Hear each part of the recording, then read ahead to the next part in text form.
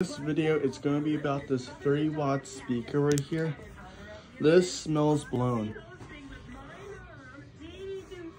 Smells blown. This smells blown. I can smell the coil right here on this speaker. I was punching real hard bass on this speaker. The speaker was punching too much bass. This speaker still works, but this is really, it's really warm. It feels really warm. That's the voice coil. The speaker works. I almost blew this speaker here. It does spell burn right here. Still works. Really like the speaker here.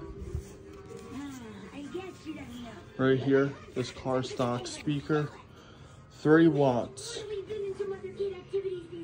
3-watt speaker will not really handle an amplifier this big or radio.